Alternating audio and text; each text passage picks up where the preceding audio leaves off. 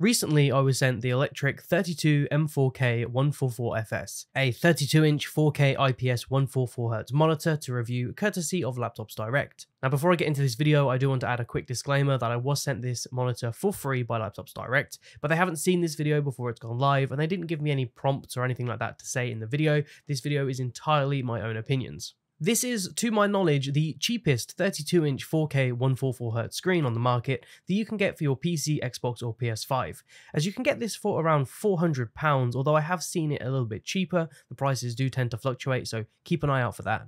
And for someone like me who uses their office space as a sort of hybrid gaming workspace, this kind of monitor is perfect. That being said, there are definitely a few drawbacks with this product, and I'll be going through those things in this video.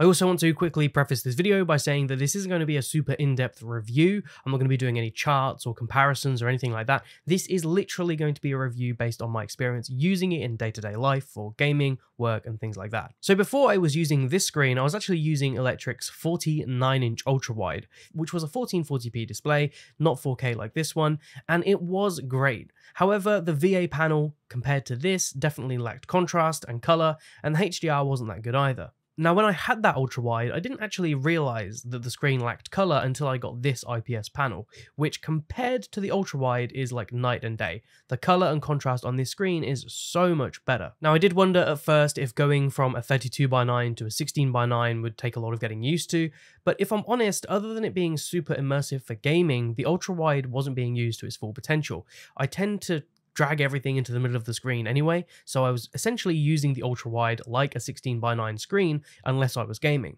So setting up this monitor is super easy. When you get out of the box, you'll find the solid metal stand, which does feel pretty good, but it only has tilt adjustment. There's no height or pivot functions. Now for me, that makes a stand pretty much useless because you can't adjust the height, and that's essential to me for good ergonomics. So in the end, I put this on a monitor arm, and you can do this too. It just has a standard VESA 100 on the back. It's also worth pointing out that the stand, although metal and feels quite sturdy, is quite wobbly when the screen's on it. So yeah, I would just not use this stand at all and look for a different option almost immediately. Looking at the design, it's fairly minimal. It has a matte black finish, but one thing that I don't really like is that although the frame of the screen seems bezel-less, the actual image inside the frame has a black border. This means that you couldn't put two of these screens together side by side and have a seamless experience. And this could be a deal breaker for a lot of gamers. Turning the monitor around, there's some LEDs on the back, and this basically cycles through an RGB spectrum. I basically turned these off straight away because when these are on, the fan in the monitor kicks in and it is really audible. Like you can hear this when you're just sitting working at your desk, so I turned this off. I also don't really know why Electriq added this. It's just going to add extra cost to the price of the monitor for a feature that most people are never going to see. Now, there is one thing that I really don't like about Electriq monitors, and that is the white logo on the front. Now, I know that Electriq is not a premium brand like Samsung or LG, but honestly, this white logo, it's so apparent. Could it not just be a slightly dimmer color or debossed into the screen? That would look so much better instead of this white label at the front. I just don't think it looks that good. If anything, I would just leave branding off this entirely so that this looks really sleek and minimalist. But no, we have this Electriq logo at the front, and as I said, not a big fan of it. Now, a few of those design complaints aside, there's no denying that this screen is incredibly well spec'd for the price. You get a 32-inch 16:9 IPS panel with a 144Hz refresh rate. It has 7 milliseconds G2G response time and a 1 millisecond MRPT response time. Now, put simply, G2G represents how long it takes for a pixel to change between two colors, and MRPT represents how long a pixel is continuously visible for. Now, I'm not able to measure these scientifically, but what I can say is I've been using this screen for nearly 3 months for gaming and pretty much everything, and honestly, I haven't noticed any issues with the screen in terms of delay or ghosting. In fact, this screen seems a lot faster in terms of refresh rate than the ultra-wide I had before.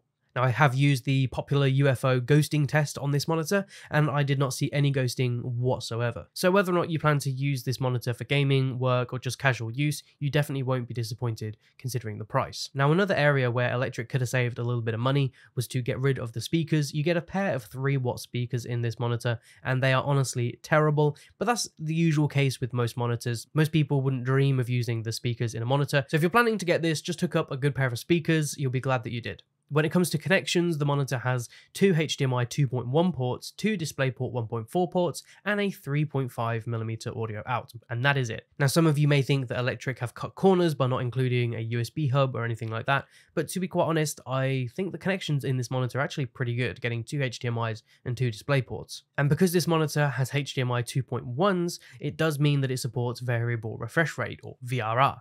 That means if you're using an Xbox or PS5 that supports this, you can take advantage of that extra refresh rate. This is basically what PC gamers have had for ages, which is G-Sync or FreeSync, but now we get it on consoles. If you plan to use this monitor via HDMI, you'll get a maximum refresh rate of 120Hz, and if you want to use it by DisplayPort, you'll get the full 144Hz. Now, I've been using this monitor with my 3080 Ti, with my gaming PC, which you can see behind me, and honestly, the experience has been fantastic. Particularly for gaming, it's been really good. In most games, I get around 120 to 140 FPS, depending on the title, which of course is down to the power of your graphics card, so if you're looking to get this monitor, just make sure your graphics card is powerful enough to drive it. But being able to play these games at 144Hz in 4K on a 32-inch screen just looks absolutely fantastic. And there's a few times I've actually been using this screen and I've almost thought to myself, I can't believe this is, sub £400, because it is that good. Now, obviously, I can't compare this to a £1,000 plus 4K 32-inch 144Hz screen, but what I can say is that I am more than happy with the quality that you get for the price here. Now, I did mention earlier about the improved color on this screen, and that's because it uses an IPS panel. Now, IPS to IPS, they'd probably all look fairly similar, but because I came from a VA panel on the ultra wide,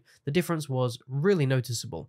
IPS, of course, also offers great viewing angles, so you can see the screen from pretty much anywhere. Now, the one downside of this IPS panel is the backlight bleed. Now, this tends to vary between different IPS screens. Sometimes it's really bad, even in your expensive models, and on this one, it's definitely noticeable. When you load up Elden Ring, for example, you can actually see all of the LED bits at the bottom of the screen, and it is quite distracting. On my model, the IPS bleed is definitely more noticeable around the power button on the bottom right-hand side, but generally, it's not too bad, and although it can be a little bit distracting, once you're playing a game or you're watching a film, you tend to just ignore it. Now, if you are someone that is bothered by IPS bleed, then you may want to look at another screen, but honestly, for the price of this, it's not really something that bothers me too much, and I have seen IPS bleed worse than this on way more expensive panels. When it comes to photo and video editing, which I do a lot of, I feel that 32-inch 4K is like the perfect combination. I did have a 27-inch 4K screen before, and although it looks great, I do think that everything feels a little bit too cramped together.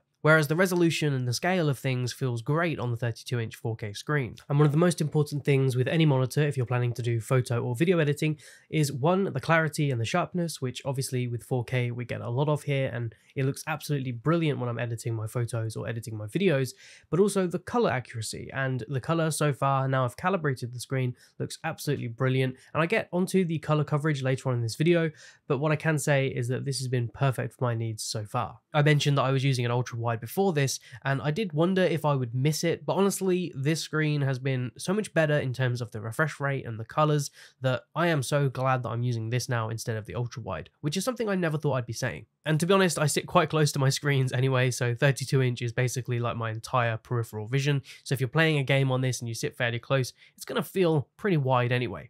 And I'm sure that many of you are wondering about the color coverage on the screen. Well, I did use the Spider Elite software, and this showed that the screen supports 100% sRGB, 79% NTSC, 83% RGB, and 89% P3, which I think for a monitor at this price is absolutely fine. Out of the box, this screen isn't calibrated, and you're definitely going to want to do that if you're bothered about your colors. It's funny because when you first get a screen and you turn it on, usually your instinct is, this looks pretty good. And it's only until you do the calibration that you realize how bad the colors actually were. So actually, when I did this and I used the Spider software, there's that little image at the end where you can see the comparisons, and there was like a woman's face, and in the image before it was like really green, and then in the new calibrated it was that more sort of like magenta color that skin should be. So it was actually quite interesting to see how bad it actually was before I calibrated it. So if you're going to get this screen, definitely look at calibrating, and especially if you're a photo or video editor, then definitely calibrate. Now, this monitor does support HDR400, but as I've said in other monitor reviews, HDR400 is like your bottom of the barrel, lowest grade HDR, and in most situations it's not going to look that good. I did play Elden Ring a few times times in HDR, but it just lacked the color and punch that the standard mode did, so I've not really used HDR on this monitor since. If you are looking for a monitor that has good HDR support, then this will be one to rule out. Now, the biggest drawback, in my opinion, of this monitor is the on-screen display and the menu system. It is so difficult to navigate. I cannot tell you the amount of times I've accidentally clicked out of the menu or clicked on the wrong thing, because you have 4 buttons at the bottom which sort of correspond to different things, but they don't actually line up with what it says on the screen when you open the menu. So you think going right is one button, but actually it goes back. So it's just really complicated and difficult to wrap your head around. I would have preferred a remote control. The ultra wide that I had before had a remote, and that was really easy to use, and that was great. I wish all monitors had that. But with this, yeah, you just want to set your settings when you get the screen and never use the menu system ever again. But once you do navigate the menu system, you will find pretty much everything you need. I do like the fact as well that there's an actual Kelvin white balance on this monitor, which my other one didn't have. You actually had to adjust the RGB values to get that white balance, whereas on this screen you can actually set the color temperature, which means for calibrating it's going to make things a lot easier. There's also a lot of different settings for VRR and the HDMI ports, so just have a look through and see what you need on or off. So overall, I feel that this monitor is actually fantastic for the price. I mean, £400 for a 32-inch 4K 144Hz IPS panel. You just can't get any better than that. And although it does have some drawbacks like the IPS bleed, which is probably the worst thing on this screen, it's not actually that bad. And once you're in a game, you just forget it's even there. And although there could be some nice little things added like a USB hub or improved HDR, overall, what you get for the price, I think, is more than enough. And the pros of this monitor definitely outweigh the cons. The fact that you get the amazing colors on the IPS panel, that fast refresh rate, HDMI 2.1s for console support, which I just think this monitor is a steal. And that's it for my review of the Electriq 32-inch 144Hz screen. Honestly, it is a great monitor. If you have any questions about it, feel free to drop them down below and I will get back to you as soon as possible. This is a great screen. I've really enjoyed using it, and big thanks to Laptops Direct for sending this to me. Check out their website. They have a ton of different products at great prices. That's it from me. If you've enjoyed this video, be sure to leave a like. It really helps out my channel. If you want to see more from me, subscribe, hit that bell icon as well, and you'll be notified when I upload another video, and hopefully I will see you in the next